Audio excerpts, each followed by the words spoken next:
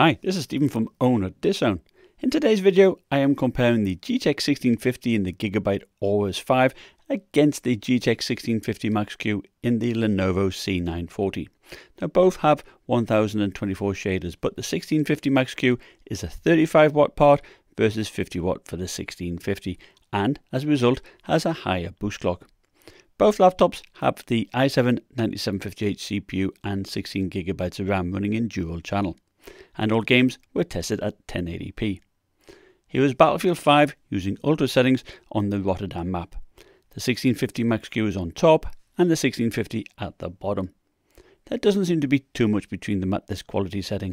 The 1650 boosts up higher, of course, and gives it a slight advantage. As we lower settings, the difference widens, possibly because the Aorus 5 CPU uses more watts. So I then set the Aorus 5 to its lowest power setting of 38 watts, and here is Metro Exodus using DX12 high settings. I use the start of the campaign rather than the inbuilt benchmark, as it is more representative of what you will expect in-game. Even with the Aorus 5 CPU at 38 watts, the GTX 1650 commands a healthy lead of the 1650 Max-Q, boosting about 200 MHz higher. So at high settings, the 1650 was 32% faster and 38% faster at low settings. That's quite a sizable difference. Here is Doom Eternal using high settings. The 1650 Max-Q does pretty well here, and it's more than capable of exceeding 60 FPS. There isn't too much between the two cards. And indeed, at ultra settings, the 1650 was only 10% faster and the minimum's only 5%. Now lowering quality settings sees a larger increase, which may reflect more on the CPU boost clock. Now for Overwatch using Epic settings. It is interesting to see that despite the 1650 boosting up about 15% higher than the Max-Q, the difference in frame rate isn't that big. Either GPU is fine in this game. Let's see what happens at lower quality settings. At Epic, we see a 4% difference, and at low, only about 8%, so the GPU boost clock doesn't impact this game as much as the others.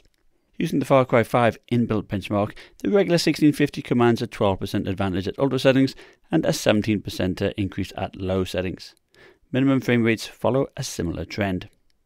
Now for Call of Duty Warzone, I use the following settings. It's a mixture of normal and high. The Aorus 5 and its GTX 1650 definitely is faster in this game. The 9750H in the C940 runs at a lower clock rate than the CPU in the Aorus 5. Even with that pegged at 38 watts, so that may well contribute to this. And for Apex Legends, I use the following settings, which is a mixture of low to medium settings. The CPU in the C940 runs at about 22 watts, so again, it does see a low boost clock, and as a result, we may be seeing a higher difference than what we would normally may have been. Looking at the chart, the GTX 1650 sees an advantage of 25 to 29% here, so I've used this as reference only. But even with the lower CPU clock and the 1650 Max-Q, it was still very playable, and I saw no dips in performance. So when I average out all of the results, I focus on the high to ultra settings to rule out any CPU influence, and don't include Call of Duty or Apex Legends for this very same reason. But if you do have a 1650 Max-Q and a lower power CPU, at least these results do show you what you might expect. The GTX 1650 is 14% faster than its lower powered Max-Q counterpart, which tallies with the difference in the boost clock. We do have a larger difference in minimum frame rates though, which may reflect more on the gaming experience as a whole.